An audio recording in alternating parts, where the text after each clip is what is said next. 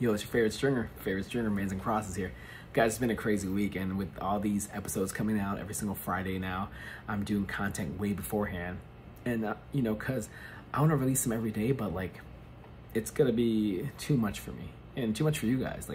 If I just kind of let it out slowly, let kind of things sink, see how things goes. And, going back to the analytics, and I was like, well, I've got 40 views on this. It's been out for a couple days, maybe a comment here or two. I wish I had, 2,000 views, 10,000 views, whatever it may be. Unfortunately, it's not there yet, and that's probably a good thing. I need to be in pain. I need to have pressure set on me. Hey, I'm putting out all these content. Why is it not working? So the first thing I'm thinking, hey, is it the video editing? Is it the description? Is it the hashtag I'm not using? So it's me that have to go back and look at, hey, if I tweak this, will this make it better? And with the help of AI, ChatGPT, Opus Pro, making these content is very easy. If you're like me, who's I don't want to spend countless minutes trying to figure out what I want to say in this description. There's going to be a typo, grammar issues. Dude, it does it all for you guys. Subscribe to ChatGPT. Get the pro version. It's only $15-20 a month. I think it's well worth it just to kind of have that extra gig or memory to kind of fit into whatever you're doing. So let's say you're talking about tennis string. It's going to keep that information for quite a while, and you can build on that. It's hey, on top of this listing you had on eBay, can you make me a description for a blog? Can you transcript this video that I'm making into a vlog, blog, whatever? And there goes that. And what did I say? Vertically integrated businesses. I mentioned this in the last video. When you have things that are separate from your original business, let's say you're a tennis trainer, but you have a Facebook page, you have YouTube, you have blogs, vlogs, you have TikTok, you have all these stuff on the side. Those credibility, even though you're spending countless hours and countless time, maybe you're not making the money, maybe you're not even getting traction. However, your digital identity is imprinted out there. And when people gather those information, hey, what kind of expert is he? First thing I would look at is hey, I'm gonna go check out his Instagram page, check out social media. If somebody wants a marketing job with me, I was hey, let me see what they're doing. And if they don't have any of that, they don't even have basic, not even LinkedIn, but they don't even have a basic Facebook or Instagram page and stuff like that. I would be why not? Why weren't you thinking ahead? Those are the foundation of building a solid, social media marketing platform. So yeah, that's my intake. But for me, everybody's like Smitty, the elephant's always in the rooms when we talk about money. And I think it's weird. We're raised in a society where it's when did talking about money become an issue? And in time he's like, hey, I heard about your wife, I heard she cheated on you. Oh yeah, man, she went with my best friend, hooked up, blah, blah, blah. They'll tell you all that when you ask them, yo, hey, who do you finance with? How much you got in your savings? Man, that's too private, man. Man, that's too private. I don't want to talk about that. Let's not talk about that. That's personal information. Dude, that's the craziest thing.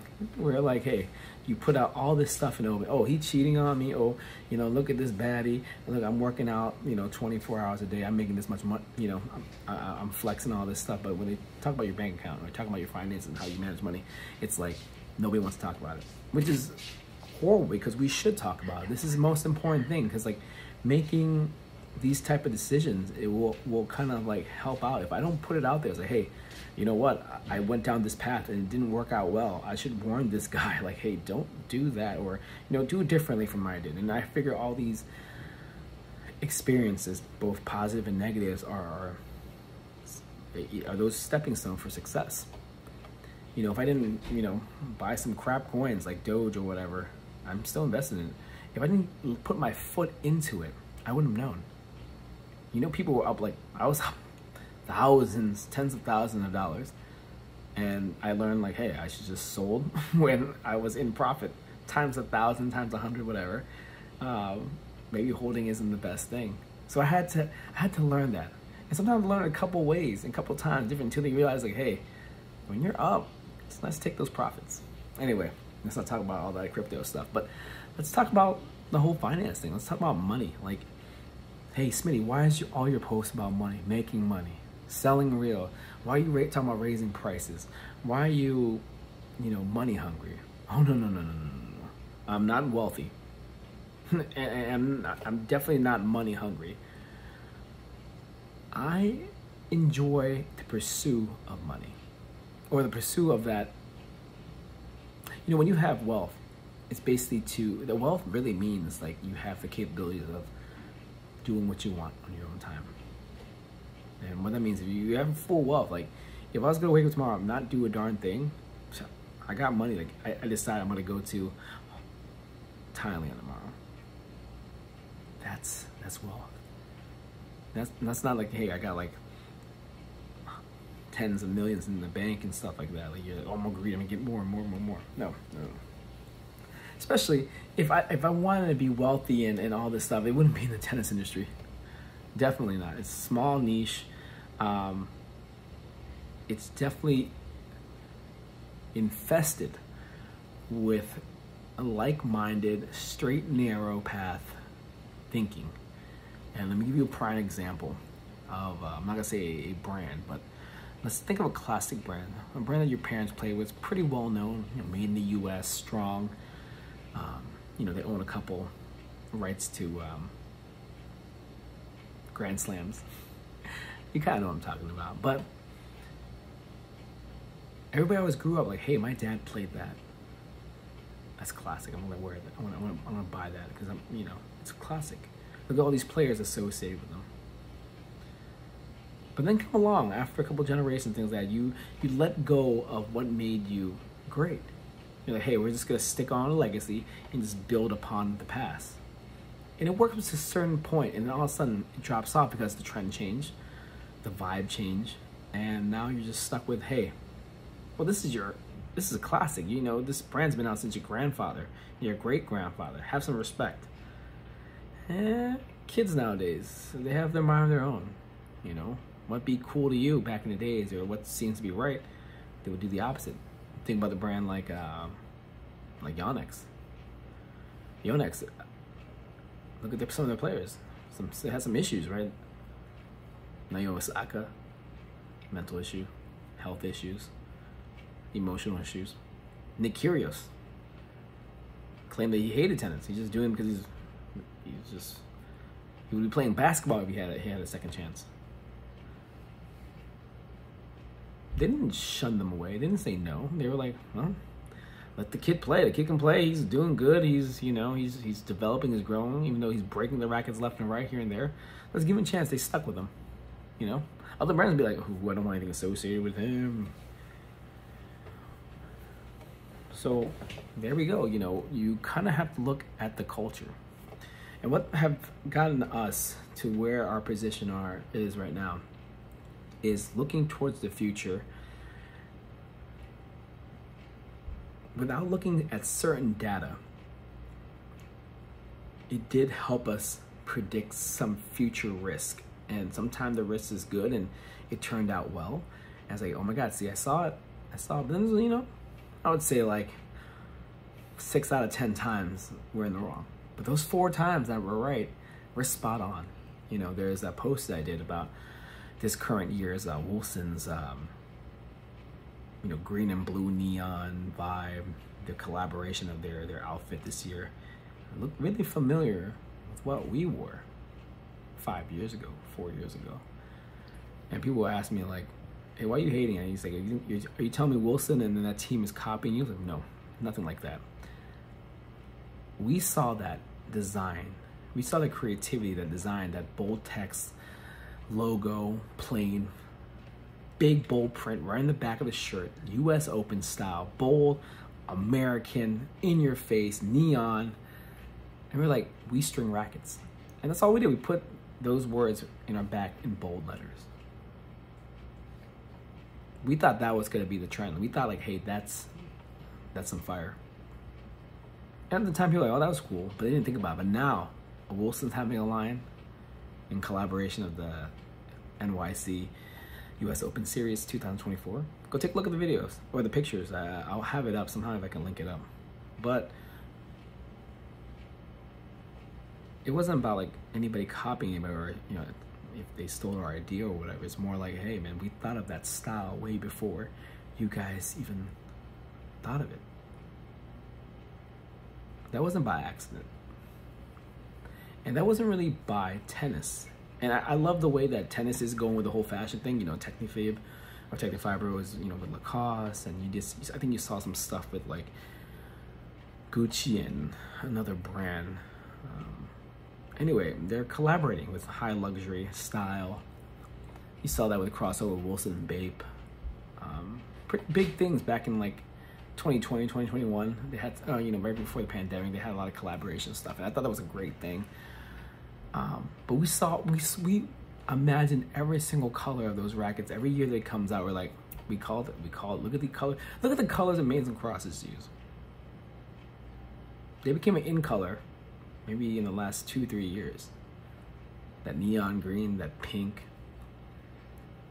Look at these lavender colors on like Easter. I told you guys I love pastel. And the kids like it too. And I think it's one of the things that you have to see what the culture is, the clothing, the style. So this is how we thought. You know, it had nothing to do with tennis. Like I said, we looked at the culture. So what are the kids who play tennis? Or what, actually not even that, what's the fashion style? So I'll look at, hey, what's the music genre? What's the fashion? What's in right now? All right, next layer. People who listen to music, what would they wear? All right, so tennis players who listen to these artists is popping right now. What's the fashion? What's the fashion in UK? What's the fashion in Hong Kong? What's the fashion in Japan? Things like that, right? So I keep on narrowing it down. I go to Kalamazoo. What are these kids wearing? What are these tennis cool kids wearing? And then from then you can make educated guess. But no, a lot of these brands, and I tell Slinko too, and I tell, I can't talk, I have NDAs that I can't really talk, you know, about these things, but we do have discussions about, you have all these people doing data. And for me, what data is in business is past information. You're making assumptions off of past information. And it might work, you know, if this was an exponential linear chart, or if this was maybe stocks, or, you know, things like that. However, when it comes to fashion, things are in and out. You know, before, your parents would have one suit, 4 suits, right? Maybe grandparents had 4 suits. They would take great care of it. Oh, they would wear it every day. They'll just switch it up. And if there was an issue, they'll sew it up. They'll send it to, you know, the cleaners, do things like that. But now we have momentarily fashion wear, like H&M, Zara, you name it, things like that, where it comes in and out. And the clothes is cheap, it'll break down, but it was only 20-30 bucks, who cares? I'm not spending $1,000 on a jacket.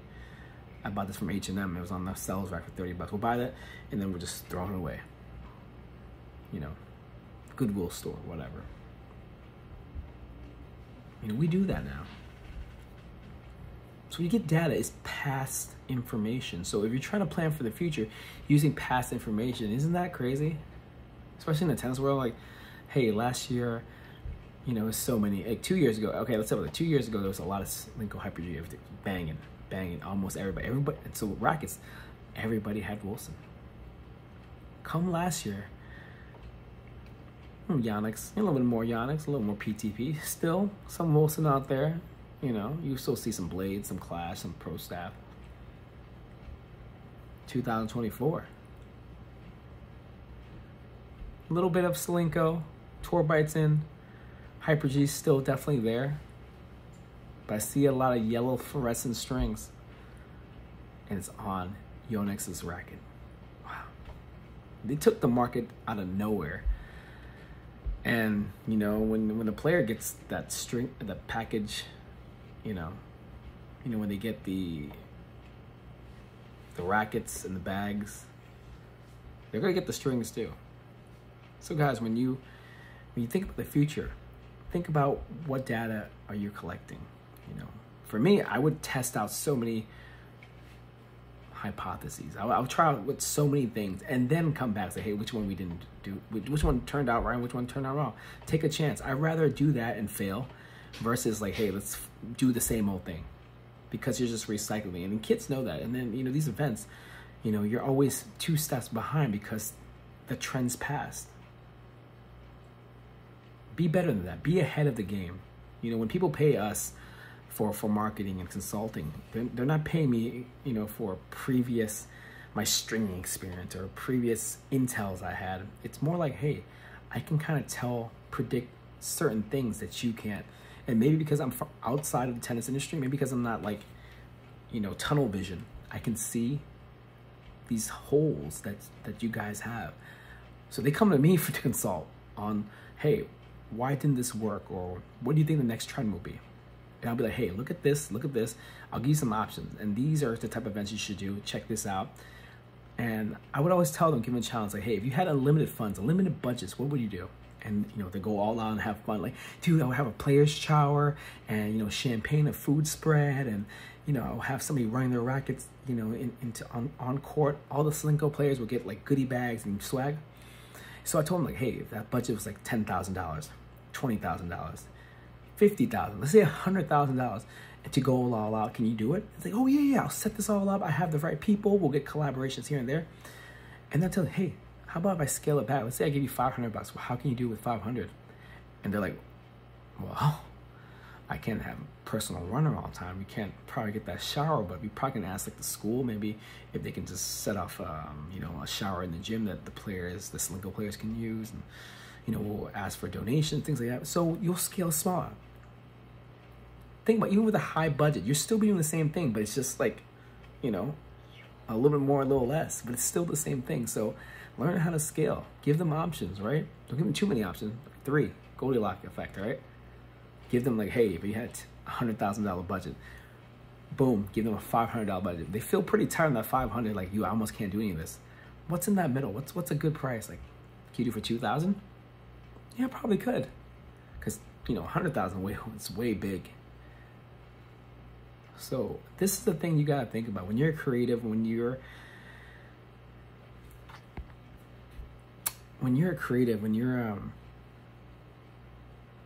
somebody like us, you know, we don't want to take your money, right? But if we don't put value on our services, who will?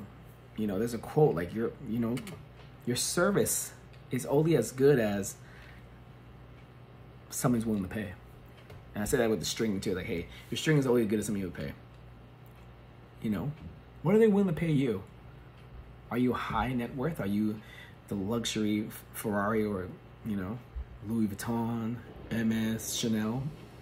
Or are you McDonald's or KFC? Nothing wrong with those, but not too many people want to associate their brands with fast food, right?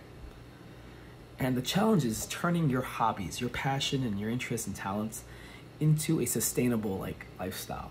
It doesn't be tennis. If you enjoy like drawing, like, you should find a way to monetize that on YouTube. Show people how to draw, things like that. You know, be open-minded and stop waiting for, like, there's no better time to act than now, because you have a chance now, and it's hard as you age and you can take less risk. You know, you have to take less risk as you age, because, like, hey, your f-ups can maximize now. Before, when you're younger, right? Think about it. If you're a teenager, right? You got into some bad things, you know, got pulled over or got arrested for some juvenile stuff, and just slap on the wrist. Hey, Billy, get better, you know, and get better. And then, you know, you're 20, like, hey, you're gonna do an overnighter, but it's be fine. You're gonna misdemeanor here and there. You know, we'll probably wipe it out of your records, and then you f up again. Now you're got a felony or whatever, and then maybe you get prison, whatever it may be, right? You don't have that much leeway. So start now. I think that's one of the things, like, hey, just set up and start, you know. It's a poor idea not to act on it. Like, hey, if you have an idea and you want to go for it, just do it. And you got to get out of that box. Because a lot of people are like, I'm scared, like, I hate being on YouTube. I hate hearing my voice. Like, that's the uncomfortable part. For me, that's the comfortable part. The hard part for me is like, hey, can you write down certain things? And can, you know, for me, it's more read, write type things. I can talk all day, you know, and I had to learn the hard way too, as far as, like, you have to learn the lingo, you know, the language of business is like, if you don't know that, it may limit your growth. And you don't want to regulate yourself to just taking orders and you want to be a leader. So you have to learn the business. You have to learn the words. You have to learn how to persuade, how to do sales. Because like I said, you're limiting yourself. You just be a waiter all day, taking orders. Well, the chef and the owners, they're probably doing bigger and better things. And the last thing is like, the benefit of sharing your work, just the things that I do. Like I can just be like, hey, I'm doing all right. I got a solid job. I got a good string gig, stringing from home. Why do I need to make any more money? Of course, we can always make more money. However, I want to do this for you guys. I want to do this for the stringing was my hobby, or like that hustle that I wanted to do, and everybody's like, hey, this is a bad idea. But we did it anyway. And now it's better than ever. I'm getting my son. He's hanging out with here, Drake. He's drawing me my logo, which I think it should be done. But the benefit of sharing your work is, if we don't share and write the content, how will the people find us? Like if we don't put anything out there, how would they find us? So I'm gonna leave you with this. The story was, I had an important string tournament that I wanted to do. And I didn't even know about it, but I knew it was around. But there was no way I was gonna get picked because there were so many veterans, so many great people out here. But for me, putting my name out there, making a social media, Instagram, Google, SEO, Facebook at the time, Yelp, all that stuff, it kind of helped me because the way when they didn't have their original stringer, they went down Google and said, like, hey, who's stringing?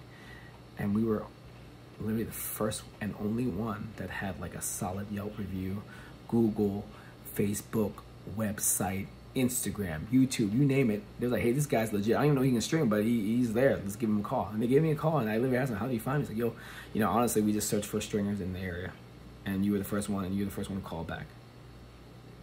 Being responsive, being at the right place at the right time. It's like, hey, stop waiting and act. I'd rather act on a poor idea. Like, this is probably not a good idea. I don't know if I can do a tournament. I tell you the truth, I just said yes. I'm not even sure the machine was good enough. I didn't know if I could just do the load, but I was like, hey, this is my chance. I'm gonna jump on it. I had a machine. It was like, I didn't even have a team. I had to go buy stencils. I didn't have the correct strings, just in case something bad happened. I was like, you know what? This is my chance. Let's go for it. And that paid off. And for the last 3 years of those tournaments, they used me as their official stringer. And I get to meet players like Francis Tiafoe, Naomi Osaka, Venus Williams, Nick Kyrgios, you name it.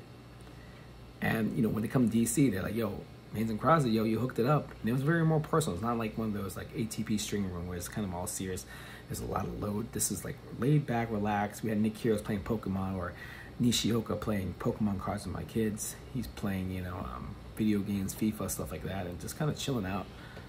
But it wouldn't be, that wouldn't have happened if I didn't set myself up. If I didn't do the basic foundation of business, which is having a social media presence, having all those, vertically integrated businesses aside from my string. If I didn't set those up, they wouldn't have found me, and they would have went with the next person, or maybe the next shop, who knows, right? And of course, a little bit of luck. When your shot comes, you just gotta take it. And I'm thinking like the challenging is, like I said, turn your hobbies, your interests, your talents into long-term sustainable career. I think that's one of those biggest things that, I'm jotting down all the ideas I had, and I'm like, dude, same thing. Clothing, design, creatives, that's like, design is intelligence made visible, You had all this in your head, but if you create a design, you create a logo, you create a brand, right? And branding and logos aren't the same thing, But when you can put that out, make it visible for people to see, then you're creating something. And it's like, you don't have to chase that popularity or the money or the fame. Don't go chasing that, because when you help people and you do things like that, I think for me, experiencing, going down to the US Open and wearing that, we string rackets, and they knew that was Amazing Crosses. That was kind of our hashtag, things like that. We're just walking down, and then once in a while you get somebody tap on your back, like, yo, I see you on YouTube, or I'm in your Instagram, and that's one person out of like thousands of people on the US Open. Like, I'm not even freaking Roger Federer and like that. It was like, hey, he knew my brand. He listened to my my podcast. He followed my Instagram. He did all this stuff, X, Y, Z, and people don't fall in love with the corporations, you know, they fall in love with the personality, you know.